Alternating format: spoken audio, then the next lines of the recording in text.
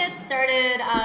Thanks for coming to the last and potentially best lecture of the semester. Our lectures in planning series. Today we have Erin McElroy. Erin McElroy earned their doctoral degree in feminist studies from the University of California, Santa Cruz, with their dissertation project entitled Unbecoming Silicon Valley, Techno-Imaginaries and Materialities in Post-Socialist Romania. This project analyzes the politics of space, race, technology, and displacement in Romania and Silicon Valley, as well as modes of resistance and deviance. Erin is also co-founder of the Anti-Eviction Mapping Project, a counter-mapping and digital storytelling collective that documents dispossession and resistance struggles under gentrifying landscapes, focusing on the San Francisco Bay Area, Los Angeles, and New York City. Recently, Erin co-founded the new Radical Housing Journal, a peer-reviewed journal bringing together scholar, activist, housing justice work transnationally. Currently, Erin is a postdoctoral researcher at NYU's AI Institute and is in the midst of launching a new project that investigates the artificial intelligence behind property technology, looking to the unfolding of data and property regimes. And today, Erin will be presenting her talk on the ethics and data of mapping displacement on the work of the Anti-Eviction Mapping Project. So with that, welcome, Erin.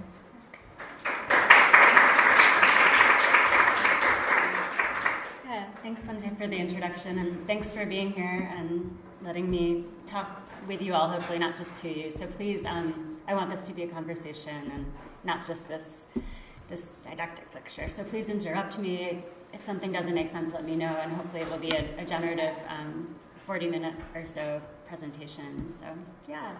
I am one of many people involved in this project called the Anti-Eviction Mapping Project that I'm going to focus on today. We are a counter-cartography collective and data visualization, data analysis collective that's been producing work to fight evictions and gentrification, mostly in the San Francisco Bay Area since 2013. 2 years ago, we launched a new chapter in New York and LA. Those chapters are newer, but now that I'm in New York, I'm able to plug into the New York one. But we're a pretty horizontal group, so I'm going to be showing a lot of work today that's not just mine, it's collective work, so I just really want to make that known. But I also want to contextualize it alongside some recent work that I've been doing on property technology and the sort of data practices that landlords in the real estate industry are using in order to do kind of the opposite of what we're trying to do. So we're working to collect data and produce tools and technology for housing justice, and I want to position this in this landscape in which real estate speculators and landlords are producing data and maps for housing injustice, and how we're trying to think about the ethics of mapping displacement in that landscape, if that makes any sense. Hopefully it does. So I'm going to talk a little bit first about actually the platform real estate technology and data that's being produced for housing injustice, then get into the work of the mapping project, and then wrap it up with a little conversation on data ethics. And some of this new work that I've been doing at the AI Institute, where I'm doing this postdoc, is also being done in collaboration with a geographer named Desiree Fields, who some of you might know, who now teaches at UC Berkeley and has been studying platform real estate for some time now. We're currently working on an international project looking at property technology and platform real estate, and I'm supposed to focus on the US, which is no easy task. She's been looking at this in Berlin lately. But just to kind of contextualize, there's this emergent field of property technology, or some people are calling it platform real estate, that really began maybe around 2012, 2013. It's about an $18 billion global industry right now, and Wall Street seems to be its epicenter. I've been attending some of these prop tech conferences and trying to learn from some of the insiders, but also I've been working with some tenants who have been fighting its various instantiations in New York. So this is kind of how I'm grounding myself in this New York space right now. I'm going to kind of go through this relatively quickly, so just raise your hand if something doesn't make sense, because I want to get to the mapping project work as well. But platform real estate it's not just the sort of digitization of real estate listings. There's this whole way, and various ways really, that the real estate industry is now trying to catch up. There's this idea that real estate's this legacy, heritage industry, and now it needs to catch up so that it can take advantage of this new tech boom era that we're in, which means using IoT, artificial intelligence, and various databases and data collection modes, data brokerage modes in order to collect data around property, right? Which can also kind of lead to real estate funneling money into these various types of management and development and kind of looking at housing now as a service. There's this idea that we need to, I guess this hotelization or amenitization of housing is where real estate should be funneling its money, because that's what millennials want. That's the idea that you can find circulating in a lot of kind of strange prop tech conferences that might have panels like this. This was a conference that I went to in Wall Street a few months ago. So you can just sort of, you don't need to read all of this, but get a sense as to where the industry is headed right now and how the industry is thinking about data and technology. In New York, some of you might have heard there's been a lot of pushback against one form of prop tech in particular, facial recognition, property technology that really came to a head over this last year in Brooklyn and Brownsville, where a public housing complex, Atlanta Plaza Towers, it's a 718-unit building, or really two buildings. The landlord, Robert Nelson, decided he was going to install facial recognition technology from this Kansas-based tech company called Stonelock. And the idea was that tenants would have to give up their key fobs and replace them with or basically instead subject their faces to this weird biometric heat wave mapping that Stonelock has produced. Stonelock apparently contracts with 40% of all Fortune 500 companies and has various ventures globally. This technology never was installed in Atlantic Plaza Towers because the tenants organized and fought back, but apparently it has already been installed in other locations in New York without tenant consent. And there's this other FST21. It's another facial recognition kind of technology that uses motion detection that's already been installed in Knickerbocker Village in the Lower East Side. And Atlantic Plaza Towers, it's a predominantly, well, both buildings have predominantly tenants of color, mostly women. Atlantic Plaza Towers is predominantly black. Knickerbocker Village is mostly Asian American, and many tenants are immigrants. The company that invented this particular software has contracts with the IDF and comes from a military background, so a lot of tenants are worried that their data is being given to ICE. Tenants in Atlantic Plaza Towers were worried that their data would be given to the police. And we know already that a lot of this technology disproportionately works on white men and not women and not people of color. So the tenants in Knickerbocker Village have been talking about how in order to get into their building now they have to do these humiliating dances in order to be seen and enter their buildings. There is a company called Tiemann, made by this comedian named Ari Tiemann from New York, who's installed this facial recognition doorman, as he calls it, called Gate Guard in over 700 buildings in New York right now. Most of them, though, are higher-end buildings where people actually want this because they see it as a perk. And yet this is this weird mailing Tiemann sent out to a bunch of landlords recently that looks like a joke, but he's actually saying that if you install this strange doorman thing, it can help you get rid of tenants that you might not want and raise rents and reduce rent-stabilized housing and turn it into market rates. So it's not lost on the people inventing some of this that it can be used in order to raise rents and revenue. Are the facial recognition software mostly being installed in public housing, or is there? That's the thing. So this stuff, I mean, some of it's being installed in high-end, like market rate and luxury housing because people think of it as a perk. You don't have to have a key anymore because you have your face. But in the case of Atlantic Plaza Towers or Knickerbocker Village, it was public and then affordable housing. And so it's sort of interesting how it gets rolled out, and if we can have a long conversation around the ethics of how it's rolled out. So I think that's part of what I'm maneuvering towards. Yeah, and so Tiemann also has this database platform called Property Panels XYZ. He also has this thing called Sublet Spy. But Property Panels XYZ integrates with his facial recognition hardware and this Sublet Spy tool he created in order to detect illegal sublets. So that if you install one of his cameras, any data that camera gathers is going to get integrated into this database system, and then he can offer landlords access to this database system to learn more about tenants and whether or not they might be illegally subletting, in which case he suggests that they be evicted. So it's this kind of new way that data and surveillance is being enacted by the real estate industry through technology in order to raise rents and yeah, get rid of tenants that are paying less. In San Francisco, this looks really weird, but there's actually this company called Poo Prints that landlords are using to mandate that tenants' dogs get DNA tested. And then if dog poop is found on a property and can be linked to the dog of a tenant, that tenant can get a fine or get evicted. So it's biometrics, not through facial recognition, but through DNA testing of animals, which is like this whole other very strange domain that I never thought I would be entangled in. But this is currently being rolled out in at least 100 properties in San Francisco right now. Yeah, there's a company in Maryland that now has automated eviction notices, so you don't get evicted through paper eviction notices, but through an app.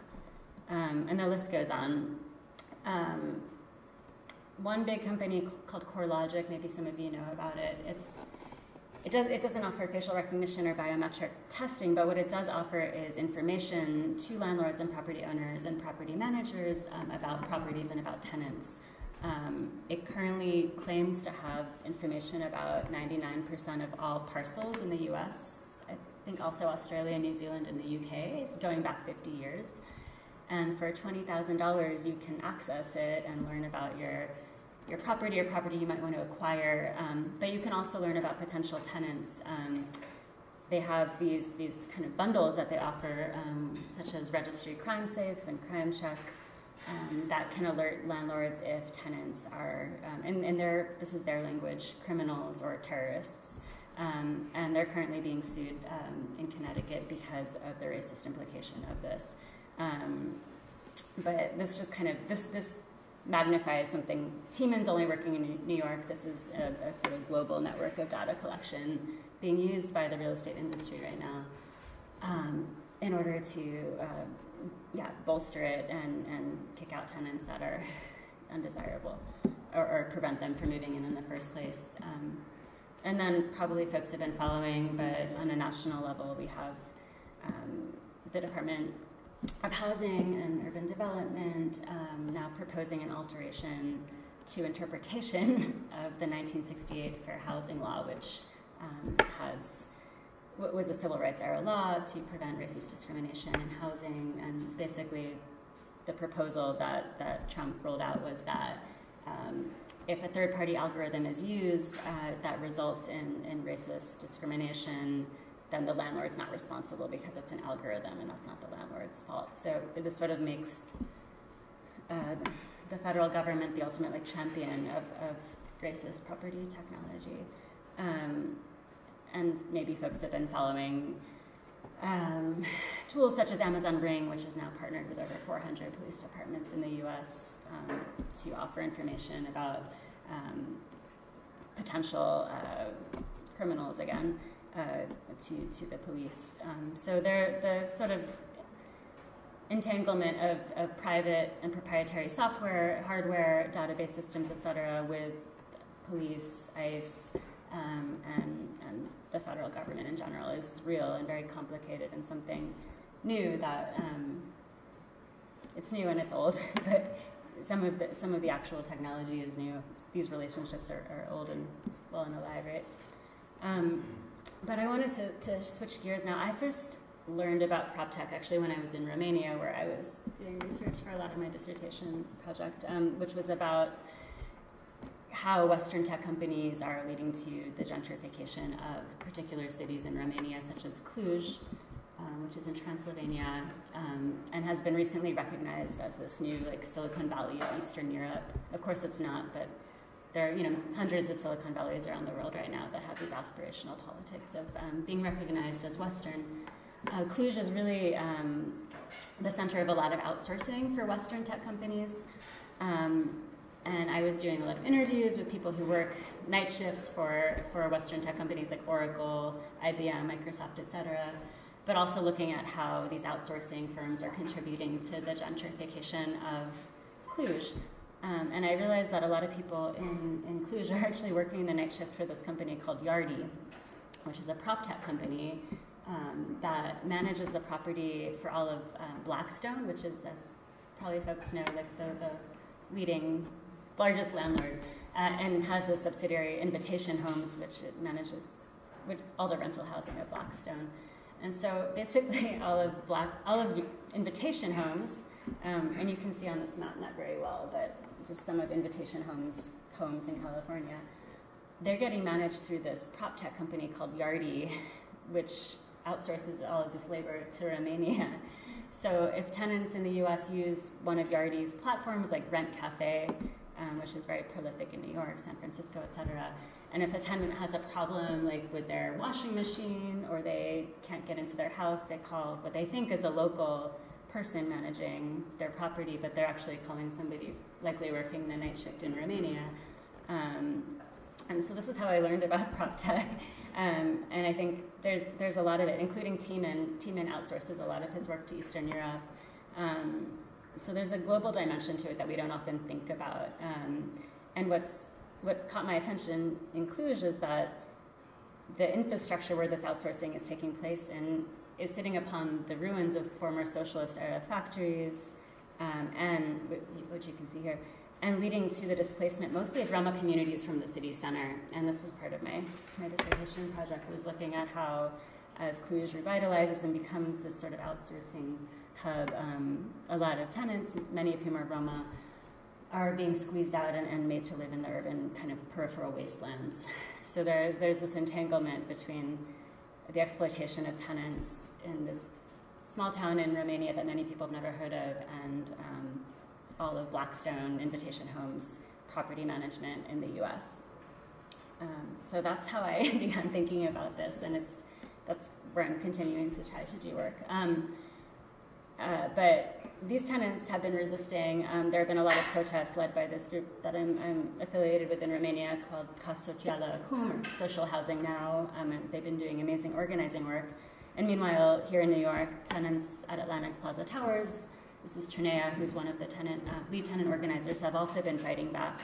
And this is a recent city council hearing in New York that successfully now has thwarted Nelson from implementing this facial recognition technology. So there are ways that pushback is alive and well.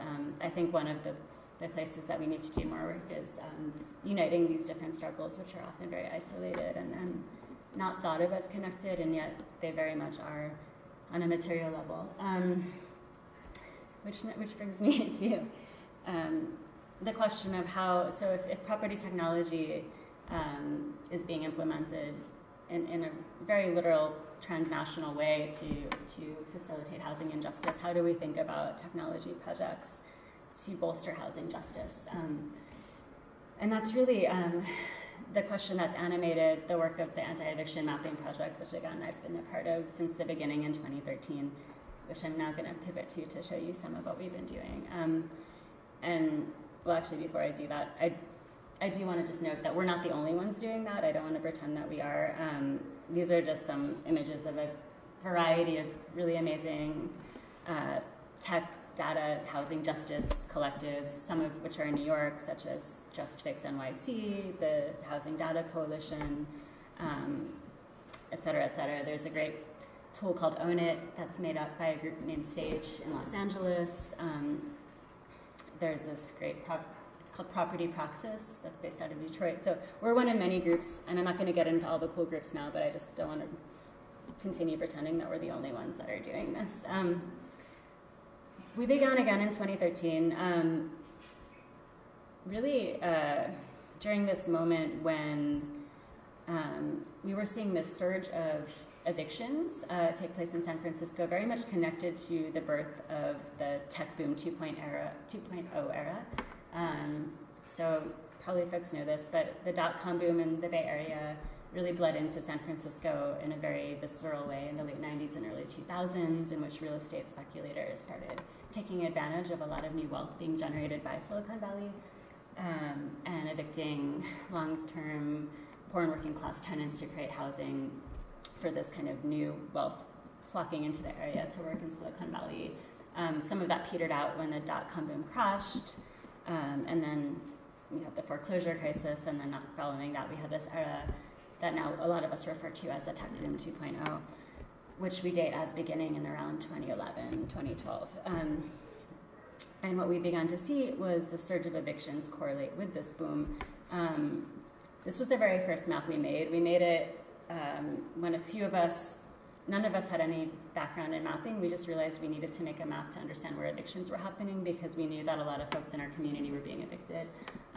We sat down in the San Francisco Tenants Union, which technically houses the Anti-Eviction Mapping Project, and thought it would be really easy just to make this one map and then we were going to be done and that would be our project. What we wanted to do was figure out who was behind all the different evictions and figure out if there were serial evictors that maybe were enacting multiple evictions at the same time. We did make this map that shows, this is one particular type of eviction in California. I should back up. There are two major types of evictions that take place generally: fault evictions and no-fault evictions, particularly in rent or rent-stabilized, rent-controlled cities, such as New York, also San Francisco. Rent control in San Francisco and a lot of cities that have rent control in the US achieved rent control after a lot of tenant organizing in the late 70s.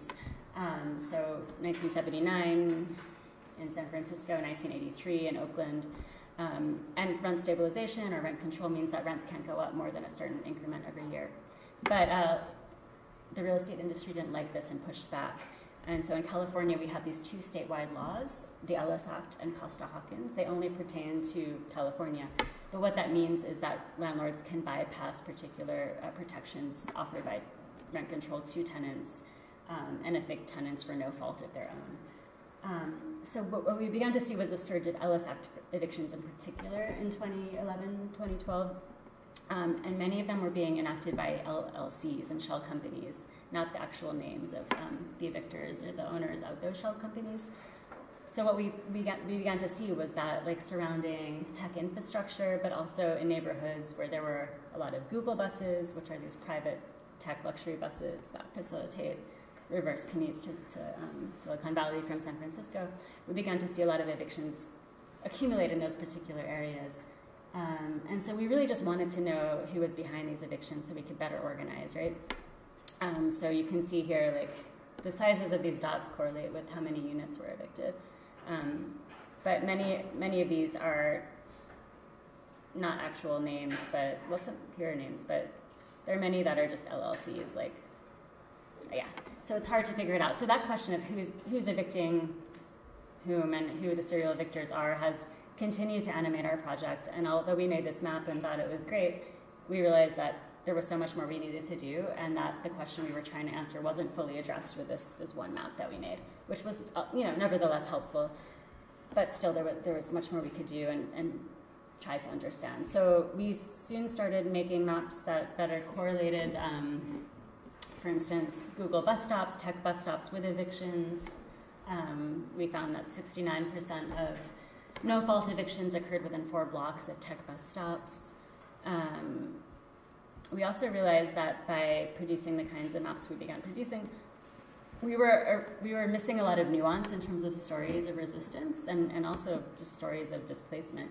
So we began this narrative wing of our project that we called the Narratives of Displacement and Resistance, in which we produce oral histories and video pieces with people who have been displaced or who are fighting displacement. Sorry. To better understand what's going on in particular neighborhoods and with particular struggles. So this is continued to date. And I think what's been really nice about this narrative component to our project was that it brought in a lot of folks who weren't necessarily drawn to data analysis or cartography, but were more oriented towards the humanities and social sciences. And so our project is not, we're not affiliated with the university. Some of us are academics, many of us are not, but those of us who are academics are coming from a lot of different fields, which has been, I think, really the result of us opening up this narrative component to that project. And producing, for instance, murals. We made this mural in collaboration with a bunch of tenants whose stories we'd collected in the very first iteration of our oral history project, and invited them to participate in creating a mural and having this dedication for the mural in this alley, which is a very kind of famous mural alley in San Francisco. We began doing work that involved projecting narratives on buildings and creating sort of feedback loops in urban space so that we could be in dialogue again, offline, online, and kind of create these hybrid spaces between the two. We also began working with housing clinics that collect different kinds of data than the data that we had previously been able to access. So that first map that I showed you, it has rent board data, and so the cities with rent control often have rent boards. Some rent boards are more forthcoming with their data than others. So just for example, San Francisco and Oakland both have rent control. San Francisco's rent board did give us their eviction data, which we were able to analyze. Oakland refused for 2 or 3 years, and we had to write a number of record requests and actually threatened to sue the county until they finally gave us their data.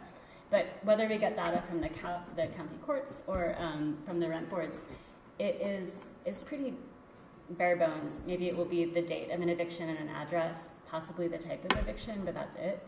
So we don't get any information about who's being displaced, and we don't want to have any information about anything that could be used to identify a tenant, but we did want to understand the demography of displacement and where people were ending up after they were displaced. So we began partnering with groups such as the Eviction Defense Collaborative, which represents about 90% of all tenants whose evictions go to court in San Francisco, to understand client intake data.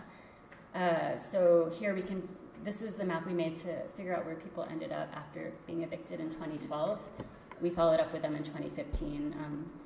We were able to reach about 500 people, so it's just a small sample set, but as you can see, it shows us movement within the city. We can also understand the demography of who's being displaced. We found with this map that 300%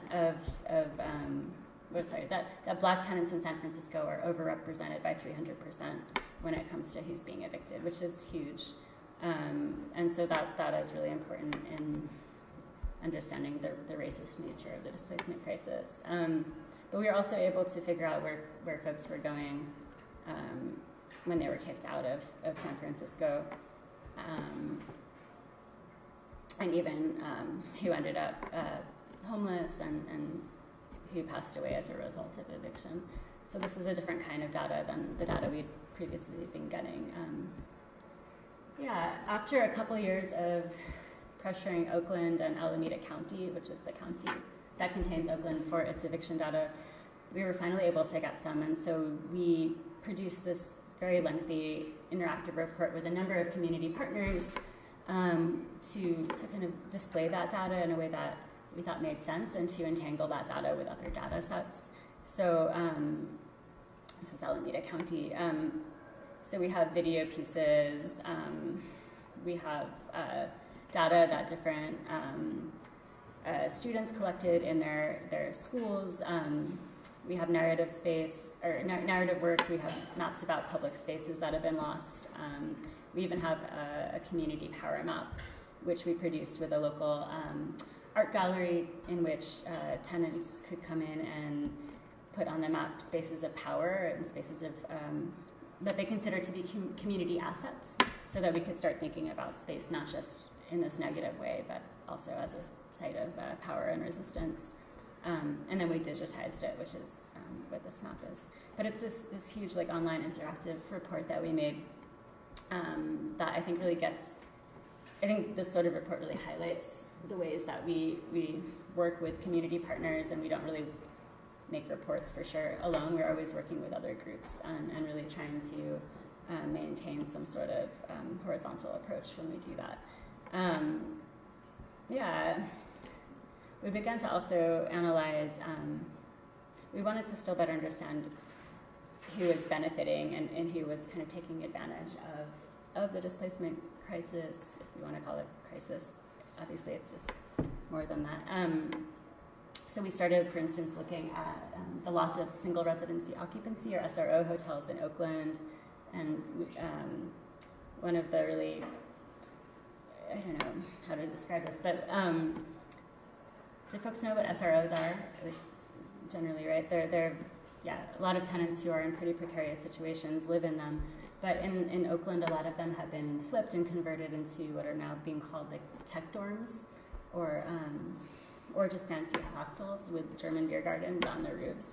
So we began this project to really investigate what's going on with them. And both Oakland and San Francisco have experienced a surge of houselessness as of late for a variety of reasons, but one of them is that a lot of SROs are being shut down. And really after being kicked out of an SRO, there's nowhere else to generally go. So we started looking at that and the increase of houselessness as part of this project as well. And it was around this time that we began new work in Los Angeles and New York. So each of those chapters operates relatively independently. They're autonomous chapters, but we do share platforms and tools and technology. So in LA, folks began this new narrative project, which they called Tenants in Common, that they made in collaboration with a few tenant groups there, which features various forms of oral history work. And they also began doing a lot of work to understand the implications of sweeps as they're being used to target houseless folks in LA. Because we had this LA chapter, we've been able to do more statewide work and really examine what's going on across the state in terms of struggles for rent control. Really, it's been, although we've had a lot of uphill battles that often feel like they're losing battles in San Francisco because we're fighting these two big the real estate industry and the tech industry. Statewide, there's been a lot of organizing and a lot of tenants uniting and rent control actually being passed. So we've been doing a lot of work with statewide groups such as Tenants Together and Homes for All to really understand what's going on across the state and how we can better gain rent control in particular cities. I'm just going through a lot of our work right now. But we have a sub-project in San Francisco that I haven't been a part of, but other folks have. That's called Dislocation Black Exodus. That's been really documenting Black experiences of gentrification in the city. And their goal was to produce a zine, but it ended up being 147 pages, which is now online, and you're welcome to take a look later. But we just released this 2 months ago and recently made an interactive digital humanity platform that highlights all of that work too. So that's been an exciting kind of new addition. But most of what I've been working on has again been trying to continue to identify who these serial evictors are and make that more accessible and palpable for tenant organizers on the ground. So in addition, this is a map we made of all the Wall Street landlords in California, which includes Blackstone and Invitation Homes. Blackstone's recently merged with these other huge Wall Street companies like Colony and Waypoint. And again, they're the largest landlord nationwide. They operate through a number of LLCs, but what we found was it's actually not so hard to figure out where their properties are because often they use the same mailing addresses to register their properties. So this was a huge thing for us to realize, and we were like, we could implement this to kind of figure out, to better analyze serial evictors that are not maybe Blackstone scale, but still large serial evictors in San Francisco and Oakland. So for instance, this guy, William Rossetti, he's currently Oakland's top serial evictor. He has a number of LLCs, which you can see here, much like one of these Blackstone kind of companies.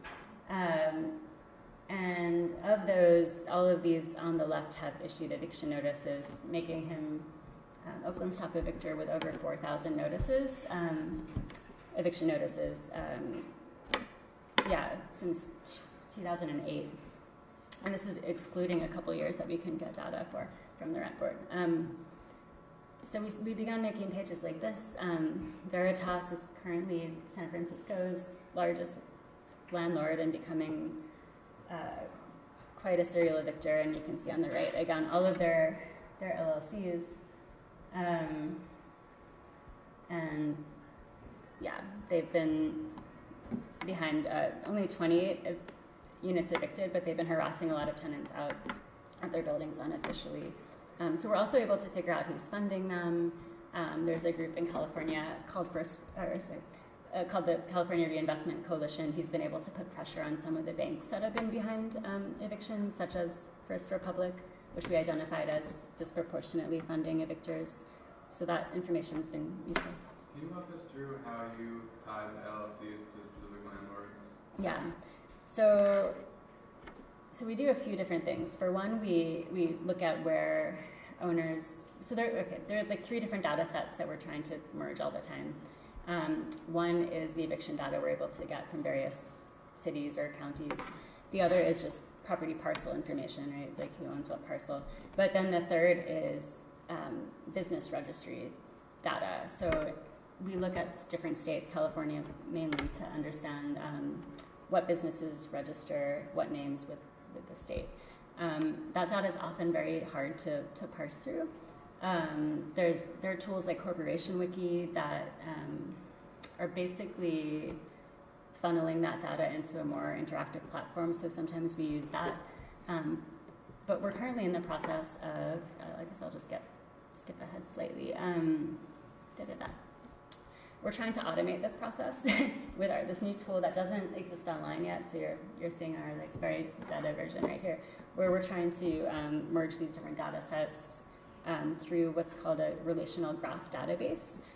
So that one of the problems is that the corporation data is so weird and complex. There can be an LLC that owns an LLC that owns, I don't know, that is the manager of a different LLC. It's very strange. So we wanted to be able to relate these different data sets, but if you think of a traditional relational database, they're basically these more, I don't know, like just tables, right, that we merge different columns or different data through unique identifiers, et cetera, et cetera. But what we're able to do with the graph database is really understand the weird connections. So that's what we're trying to automate right now. But when we began doing this work, we weren't using a graph database. We were simply looking at where the businesses registered their mailing address and then group properties together like that, which is exactly what Just Fix NYC, which is another really amazing group here that our New York chapter partners with. That's how they have been able to create their tool that identifies owners by just looking at owner mailing addresses. One thing we were finding was that while that works a lot of the time, it definitely works with the Wall Street landlords. There are some landlords such as Veritas who might share a PO box with somebody else. And so we didn't want to falsely accuse somebody else of evicting if they didn't. And so that's been one of the things that's been hardest for us to parse through, and that's one of the reasons why we wanted to not only look at mailing addresses, but also kind of use this graph database structure to look at different relationships between LLCs. This is not I'm not a graph database person. There are other people in their project who are. I've been learning, but there's this library called Neo4j that we've been using if anybody's really into databases or wants to geek out on that later. But yeah, so for instance, like I could look up, let me just look this up, like an address here. Oh, I have to log in, sorry. I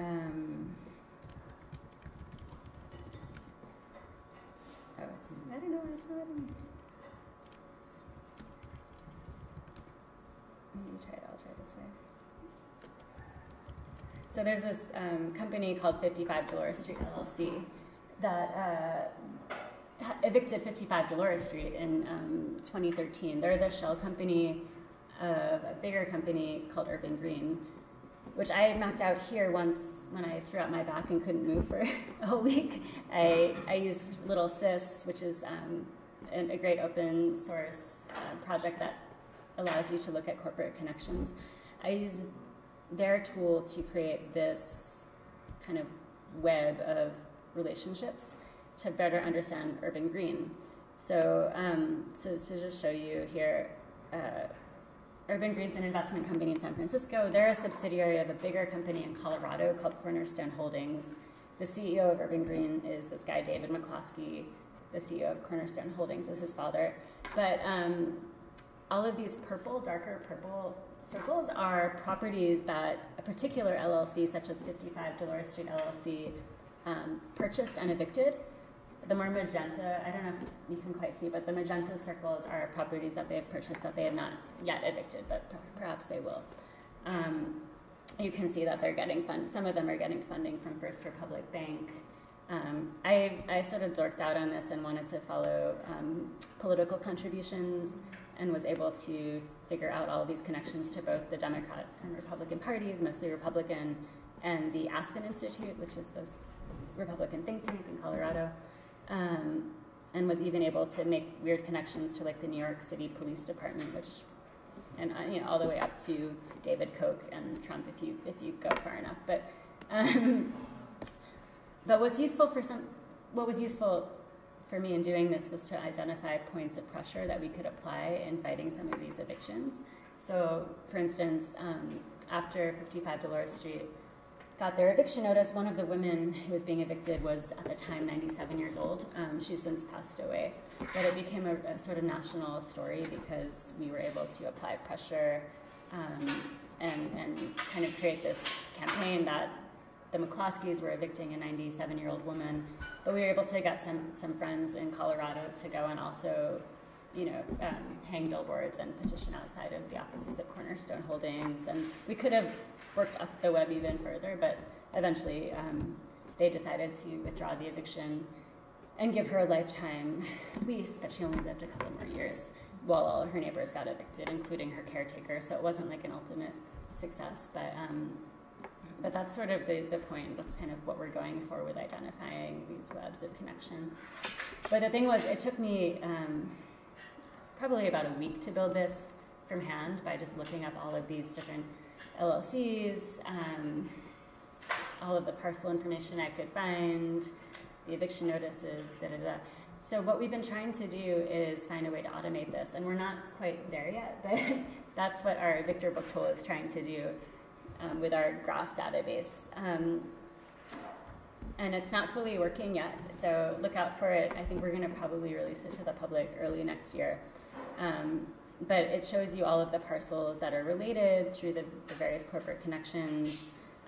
But what's one of my favorite parts of it is that it also shows you kind of the web of connections and lets you play around. This doesn't have a complete data set yet, which is why it doesn't look like the one that I made. But the goal is that it will, and it will let users kind of, play around and better understand all of these weird connections so that they can organize accordingly. So that's our Victor book tool, which is by far the most complex thing we've tried to build so far, and it's required the most work.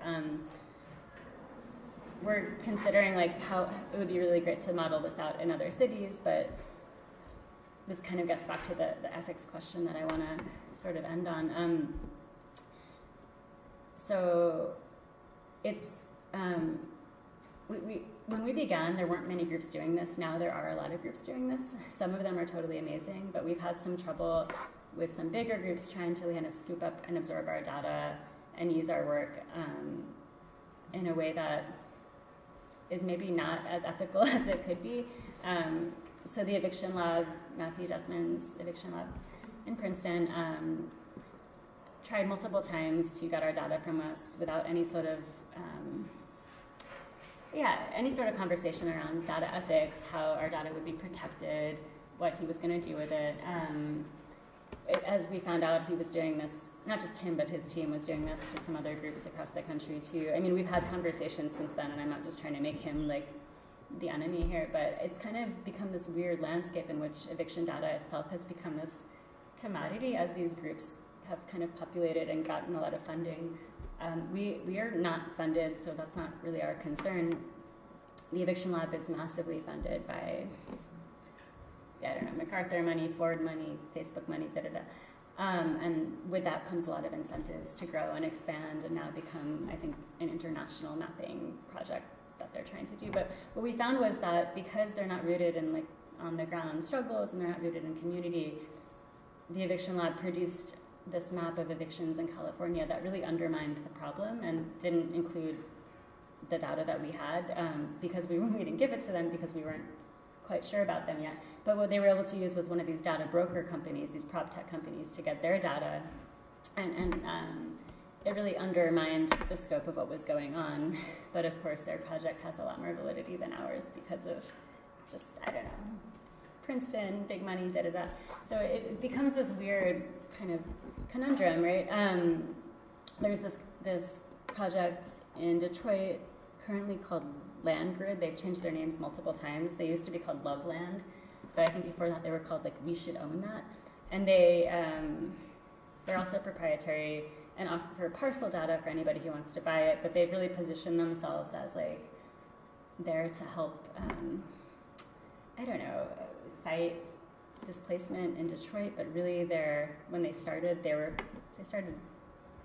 this guy started them with this idea that this tool would help people just buy up parcels really quickly, and that if they could better map parcels, then people like this guy could buy parcels and take advantage of what he called like the urban blight problem of Detroit. And now they're themselves very proprietary and offering, like, again, if you want to pay like $100,000, you can get access to their national data set, which kind of goes back to the prop tech, like core logic, right? And all of that stuff. But there are these groups now that are positioning themselves as on the sides of housing advocates, but really, I don't know, it becomes this kind of strange conundrum.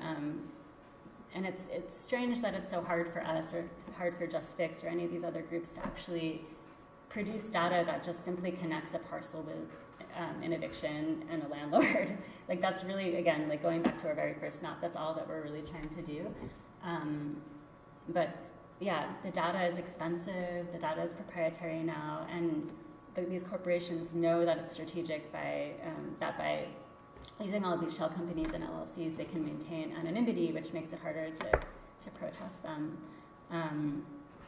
So yeah, I think that's kind of where I wanted to lead us into having a more dynamic conversation, and kind of what we've been struggling with as a project. I always say that our end goal for the project is to just become an archive of a problem that is no more, but the problem persists.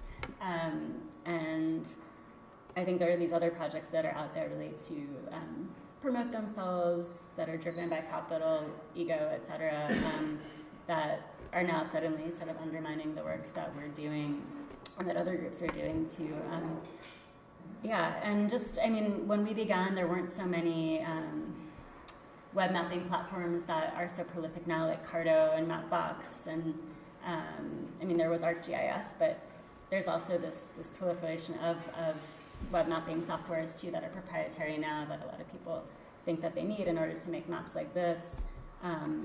And so they're also they're supplying the landlords with mapping technologies and tools. They're also sometimes supplying us with mapping technologies and tools. But it gets kind of tricky and it gets hard to figure out where to draw the line in producing the most sort of ethical mapping project that one can. So I wanna leave it there and open it up. Does that sound good? Yeah. Any thoughts or questions? I know I just threw a lot of information at you all, but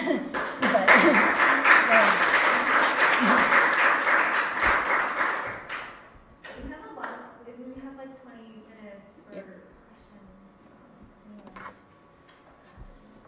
My first question is, like, you've shown us so many great resources. Is there one place to access all of them, aside from the one that you're still working on? I mean, really our website is where we're trying to make everything that we've made that's for the public available. We recently reorganized it so you can filter by topic and location now as we've added more locations. And again, like, in thinking about scaling out that tool, it's like we're kind of coming up against that. Like, we don't want to just pretend that this tool is going to work for everywhere. we are now like rooted and on the ground in these 3 different locales, LA, the Bay Area, and New York. So we are hoping that that tool will be able to roll out in those 3 different cities by really understanding the landscape and understanding the data landscape and the housing landscape, which can be messy, and there are lots of groups and relationships and organizations. Yeah. Thank you. It was super interesting. Also really frustrating. I'm curious to know if you have any contacts with people who work in, I'm thinking of San Francisco, of people who work in tech, and whether they are aware of that and are doing something, or is there something they do? Yeah, people who work in tech. Yeah, what are the groups of people that can, apart from you doing, essentially this is like activism and like tech support activism and grassroots organizing. Yeah. What is a way to like get into the tech world and like for people? I mean, we're in an interesting moment where there's a lot of organizing happening in tech right now in a way that I've never seen before. Most of it, of course, is being done to kind of think about tech's relationships with ICE, with sexism, with climate injustice, et cetera. I feel like there's still a lot of work to be done within the big tech companies to make folks aware of the gentrifying impacts that their companies produce and that they themselves often are implicated in. And so, I mean, often what we tell people is there are so many housing organizations that already exist that need more support and need people to plug into. I think there's this idea in tech that we always have to create something new, and often these groups just need people to join and show up and be bodies or people on the street. So that's often what we tell folks. And there are so many groups to plug into, including in Silicon Valley itself. Yeah. I'm curious about if you have any demands coming from your work and from community work about what kinds of data should be made more available. So I'm thinking of redlining, where part of the organizing was to get net release mortgage data, metadata. So if you had something similar that you wanted, I mean, we are often demanding that LLCs have to register their entire ownership system with particular cities, not just with the state, and that when they do, they have to be much more transparent. Often they're just registering a managing officer and not the actual owner right now.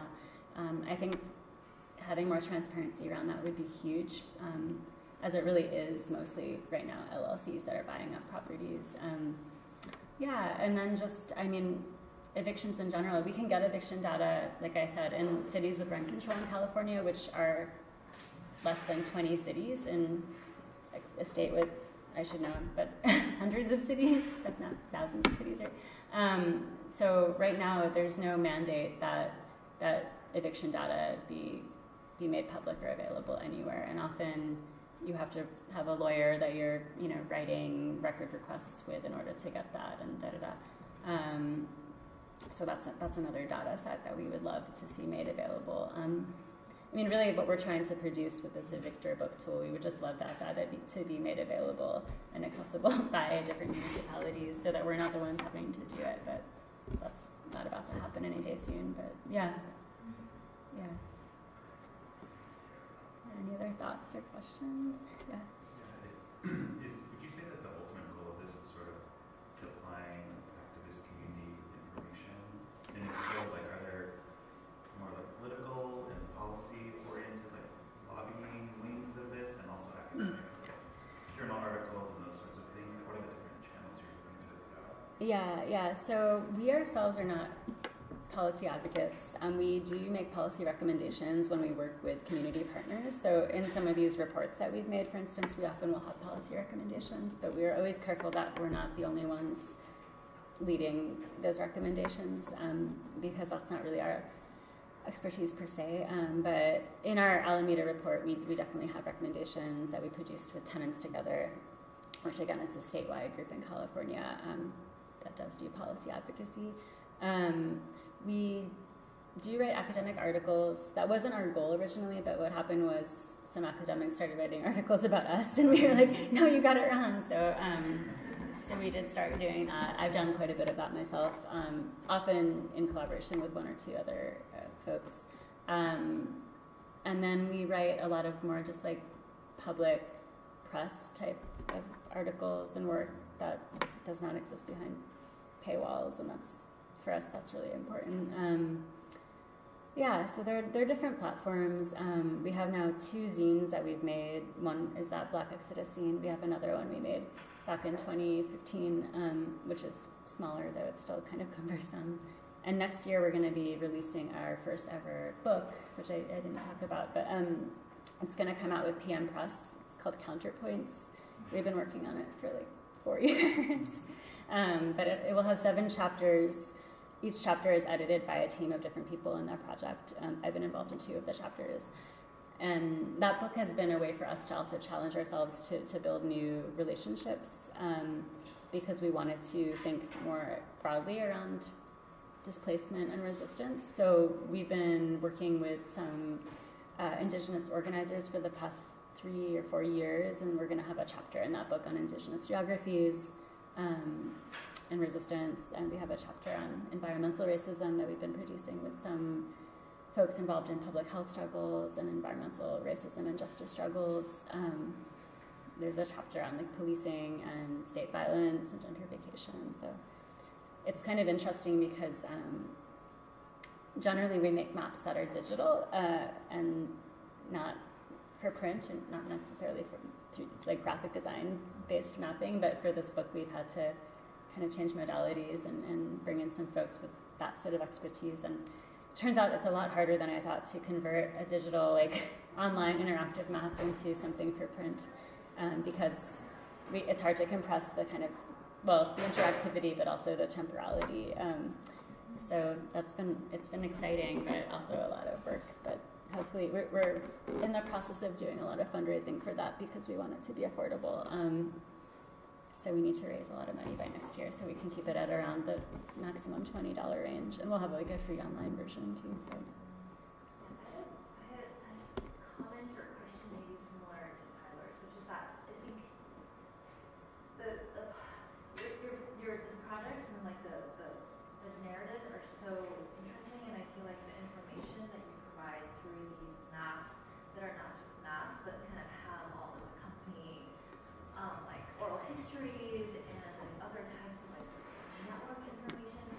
Yeah. The information is so rich and complex, but then at the same time that makes it kind of hard to absorb in a way. Mm-hmm.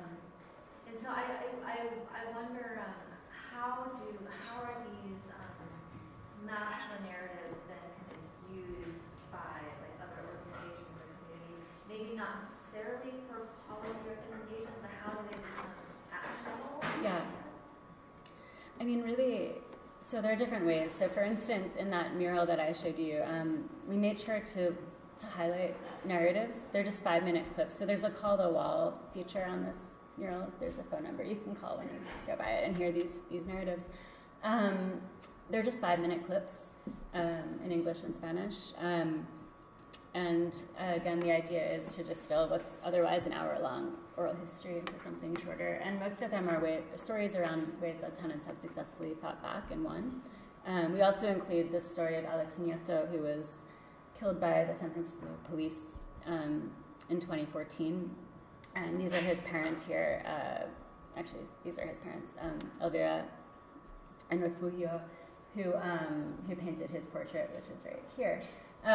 But we wanted to include him because he was killed after a few gentrifiers in San Francisco racially profiled him when he was on his lunch break and called the cops, who fired 72 bullets within a couple of minutes and killed him instantly. And the police department, the particular branch of that police department is across the street from this alley. But anyway, so we wanted to really make that palpable and known too, so that when anybody walks by this and calls that number, they hear immediately about his story. Yeah, I think like with the tenants in common, let's see, this platform, it's a little bit more digestible maybe than our kind of more geospatial map, which this one you really have to search through. There's not a great way to be like, oh, I want to hear a story about X, Y, and Z. We kind of intentionally wanted it to be something that people had to traverse themselves and get lost in. But we wanted, with the Tenants in Common project, to make that a little bit easier for a viewer. And just to show you by using that, we've got the stories in LA, but we are now gathering stories in New York. There's a separate URL for the New York one, so you don't have to do this. But there aren't as many stories yet, but we're slowly producing them with some tenant orgs that we've been working in community with here in New York. And speaking of which, we've also produced this worst evictor list of New York, so you're welcome to check that out. We were able to break down the worst evictors by borough, but also look at them NYC-wide. And so you can see here who those kind of worst players are, like the sort of equivalent of Veritas and Urban Green in San Francisco are these people here in New York. And just several weeks ago, we had an evictor tribunal with the Right to Counsel Network, which has been kind of acting as a way to kind of bring together a lot of groups throughout the city to put on a mock trial to hold these evictors accountable, where all the tenants who have been subject to harassment and eviction by them were able to testify. And again, the actual evictors weren't there, and the judges were really friends of the housing movement, including one judge who was part of a similar tribunal that took place in 1970, put on by the Young Lords. So yeah, this isn't the first time that something like this has been done. But yeah, and I recently realized too, just because there's been this kind of looking back at the sort of decades after the WTO protests in Seattle in 1999, but that, indie media came out of that movement, right? And the Indie Bay is the Bay Area version of indie media. But one of the very first things that indie media did when it formed in the early 2000s was to put together a list of the 45 worst slumlords in San Francisco. So yeah, we're definitely not like the first to do this, and it's cool to kind of learn about those histories and try to make sure that we don't forget them and that we stay in conversation with the people who really were doing this decades before.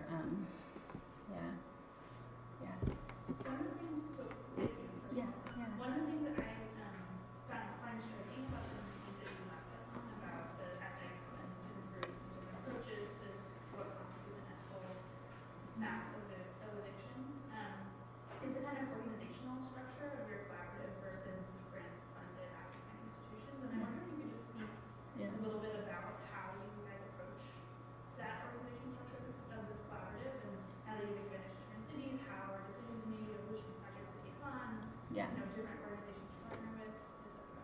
Yeah, it's really hard. I mean, generally it's very organic, but we have, in New York, for instance, we have monthly meetings where maybe we have about 12 or so folks who show up and talk about the various projects that are going on here in New York and make decisions together through a consensus model.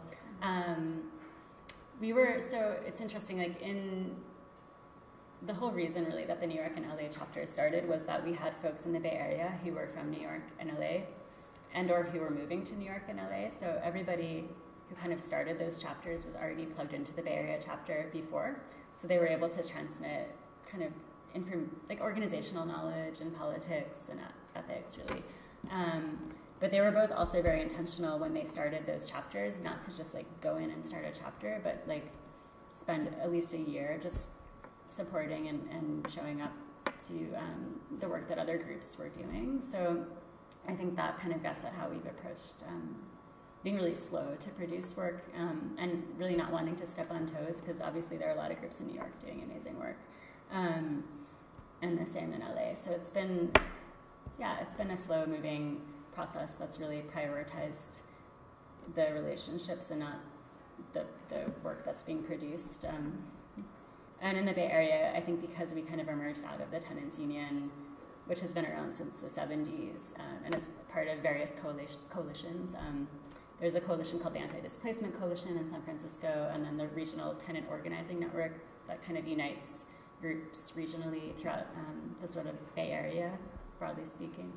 I think that's made it a little bit, we're one of the groups in a network that generally is comprised of housing nonprofits and like legal organizations. So really, even though we're not a nonprofit, I think our allies are generally people who do like base building work with tenants and not necessarily like funded tech projects. So it's kind of a different affiliation with funded organizations. But yeah, we have gotten funding sometimes to produce specific projects.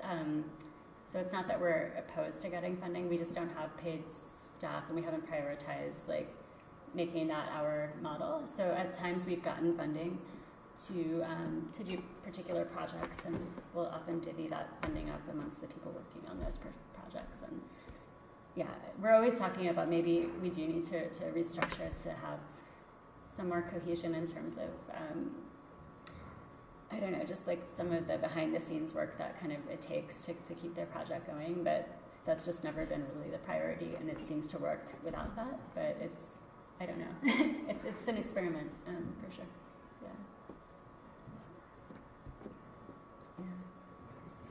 Yeah. So my question is around the behind the scenes work. Yeah. I'm curious about how you approach maintenance of the seemingly ever expanding web mapping, slate of web mapping projects that you have, as well as this archive that you developed. Yeah, it is a lot of work, and I think that's one of the things I've been really realizing as we've been growing is for every map we make, if there's a timestamp on it, and within a few months it's not going to be completely up to date anymore, or as relevant as it could be in terms of updating it with eviction data. So we're trying to find a better way to make that happen. In the 3 different cities right now, it's a lot of just kind of this whole list of record requests we have to do on a like monthly or quarterly basis, and then kind of updating the various maps with that data.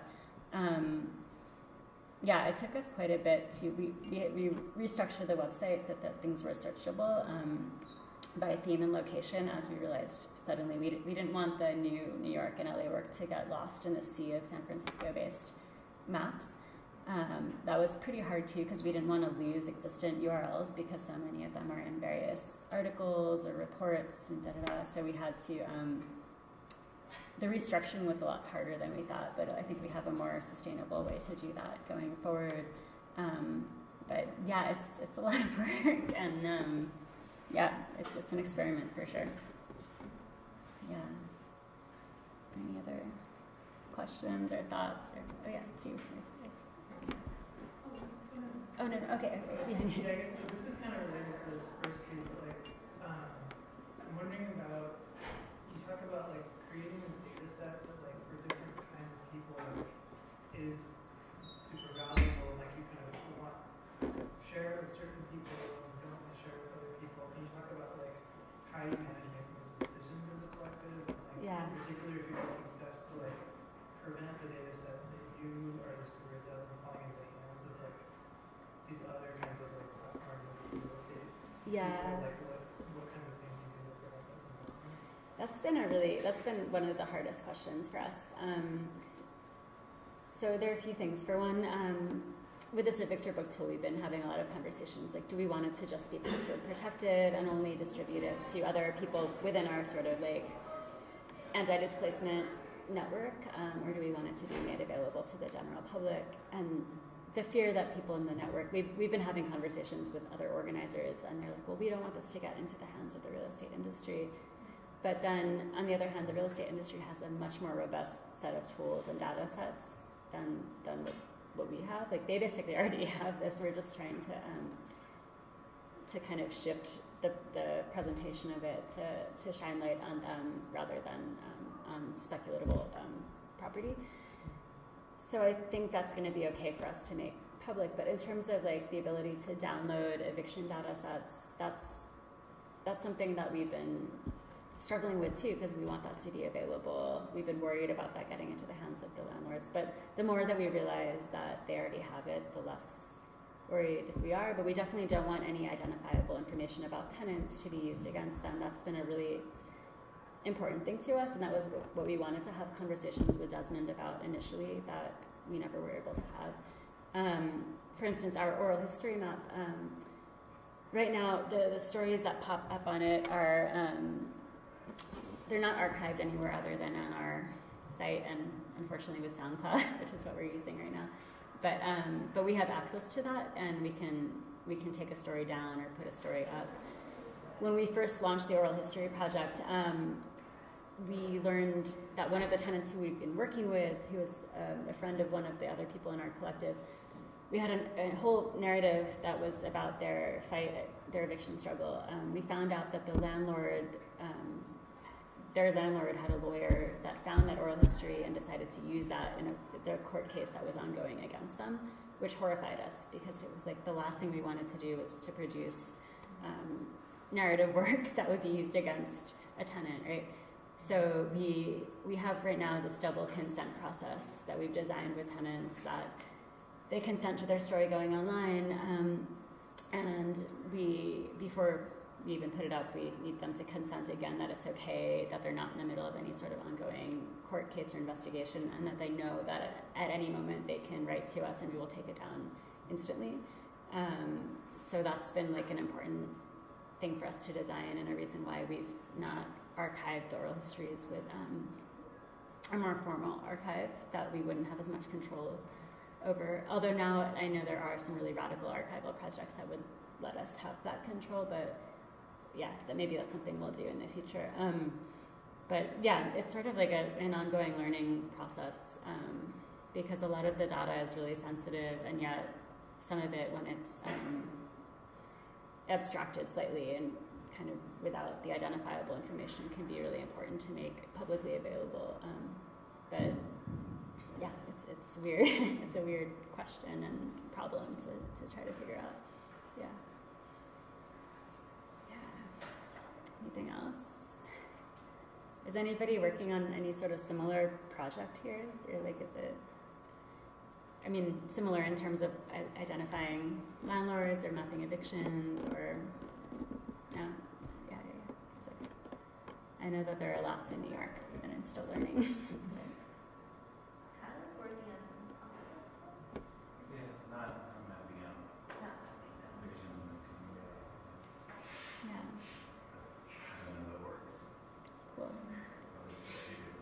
Cool. Desiree is actually coming next semester. Oh, good. I did not realize you were working together. Oh, yeah. Well, okay. You'll learn a lot more about prop tech from her. She's more of an expert than me, but it's been fun working with her. So, yeah. I've been working with a colleague on trying to map displacement into the shelter system in New York City. Oh, yeah. To see which community districts are using sort of the highest rates of displacement into the system. Okay. We've been trying to, we gathered the data, we foiled the data a while ago, and we've been trying to update it, and DHS has, Yeah. Yeah. Yeah. I'm sure. So that's one of the projects that's Yeah, that sounds really important. Yeah, it's interesting, these different municipal governing bodies and the data that they have or they don't have. And with the prop tech stuff, like, we've been asking that the city, the tenants in Atlantic Plaza Towers have asked for a moratorium or a ban on facial recognition altogether. Some policymakers have been pushing for a policy that would require the city to at least have a registry of all the deployments of facial recognition and automated decision making.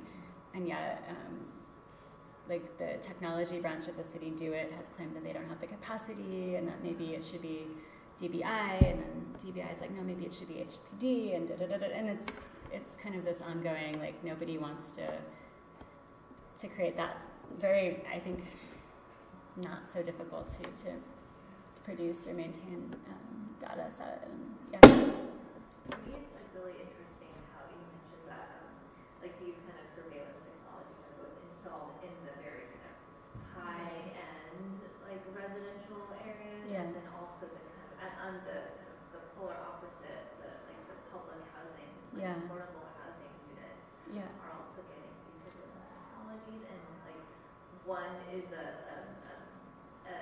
like a voluntary, like a wanted item, and the other is like, Yeah, exactly. how they're being differently used. Right, right. And I wonder, like, what are the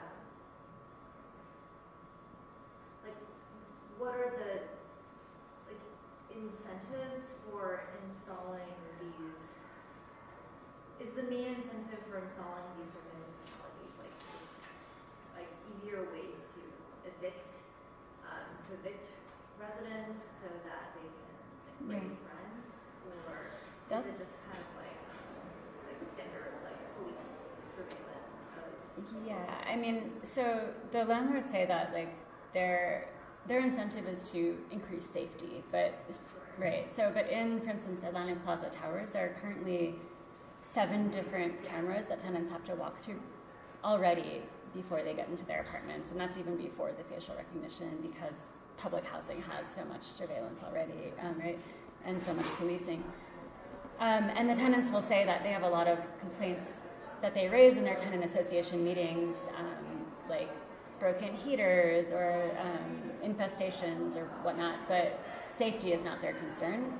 It's I think often used, discursively used by landlords in order to kind of speculate on the tenants that they hope to have in the future. So that's what a lot of the tenants in Atlantic Plaza Towers have said, like, this is not for me, this is to kick me out so that new people will show up who want this technology, who aren't threatened by this technology.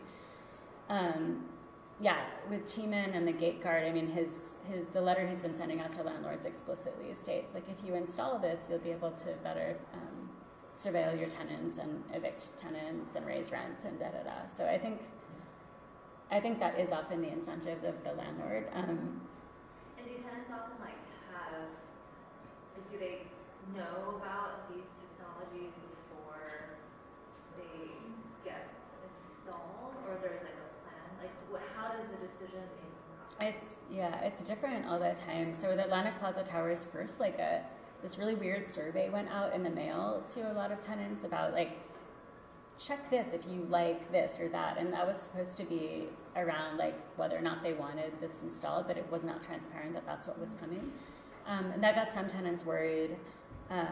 That mailing only went into some tenants' mailboxes because already the landlord had implemented a system that for tenants to have access to their mailboxes, they had to send a photo of themselves in. So it's like, again, this isn't the stone log would be new, but there was already this very robust surveillance regime in place that involved cameras. But yeah, so when the tenants got that weird mailing, they were like, this is strange, and they started organizing, because they already have monthly tenant association meetings and doing research. They began working with Brooklyn Legal Services, which is now representing a few different buildings that have been fighting this. And yeah, just they started working with some of the researchers at AI Now, but other organizations as well, to kind of understand what, I don't know, heat scan facial recognition even is. Like I had no idea that even existed. And so, yeah, but they're very well informed, and they've already been organizing around other issues in the building. So I think that made them really good organizers, and yeah. But they've been amazing, those tenants. And that particular case reached the national level. Yvette Clark, proposed a policy amendment that would prohibit facial recognition in public housing in the U.S., but it's unlikely that's going to pass. But that came out of their organizing. So, yeah. But, yeah, I don't know. I think in a lot of the Tiemann properties, they're more high-end, and people might like them. So. It might be a bit too specific, but I'm interested in questions around interfaces. Mm-hmm. Do you know if the devices used in high-end properties, same facial recognition, do you know if they're different? Like, is it the same thing that is used? Because like that virtual. You mean like is it the same algorithm or the same like? Both. I would be curious if it's the same algorithm, but also Yeah. like the same interface that people are presenting with. Yeah, I think that relatively standard based on the companies. They're different companies, right? So this is the gate guard one that Ari Tiemann made, and I think they're all relatively similar with, like, you know, landlords can maybe alter some sort of specific ways that it's used, but it's the same kind of piece of hardware. I think the same with this FST21, which is already being deployed. And this is the Stonelock one, which is called a Stonelock True Frictionless Solution. That's the way frictionless solution, yeah. And that, it's funny, actually, a lot of the language around this is around safety, but also frictionlessness, which is like the new buzzword at these prop tech conferences, which is so strange because it's actually really hard to say, but people are often talking about how this is going to create a sort of frictionless future. But yeah, I think that this is already being deployed, I believe, in another building in the Bronx. And the only reason we knew about that was that somebody living in that building was friends with one of the people in Atlantic Plaza Towers and let them know. And then the Atlantic Plaza Tower tenants have been doing a lot of work to kind of educate the folks where this has already been deployed. So even though it's this big victory with Atlantic Plaza Towers, it's like already out there in the world elsewhere. But yeah, this particular technology is very different than this one, which is different than this one. But and this is the one that's being used in some of the more high-end places. But yeah, as far as I know, but yeah, I know that according to Tiemann, this is being deployed in 700 locations in New York, but he could just be saying that. I haven't figured out where those locations are yet. That's what I'm trying to now figure out, but there's no incentive that he disclose that because there's no requirement or anything like that. And the same with all of these companies, or even that weird Poo Prints thing. It's like Poo Prints has said that they're being used in 100 buildings, but at this moment it's been impossible to find which buildings they are. But hopefully that will be easier with more research, but that's kind of what I'm trying to do now. Do you have any sense because like these facial recognition algorithms can like really poorly detect like people of color or like women, do you have any sense of like whether or not they were like more trained towards people of color and like in Atlantic Plaza? Like no, I mean, we just know like generally if we look at the algorithms that facial recognition use, like, I mean, they're being trained with these sort of labeling systems that we know prioritize the faces of white men. But I don't know how that works with heat mapping or motion detecting per se. That's kind of like, that's going to require some more research. But you know, scholars like Ruha Benjamin have said, like, the point is not to suddenly train these algorithms with more like women of color faces. The point is to like abolish these systems. But at the moment, it's not lost on the tenants that it's not designed with their faces in mind, or with them even living in those buildings in the future in mind. Yeah. You have other questions? Okay, well, I guess Are we? thank you Okay. again. Yeah, of course. Yeah. And if anybody wants to get involved with the mapping project, please let me know, and you're welcome to join. So, yeah.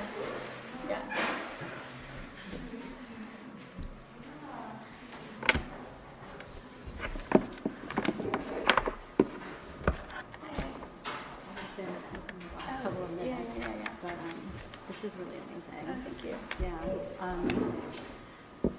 I'm sorry if you've covered this, but how much is this technology, do you think, can it be used to sort of like, because for rent-regulated like tenants, they have to be living in an apartment for like more than half the year and things like that. Yeah. Do you foresee sort of the use of this technology to sort of like trap tenants Or people in.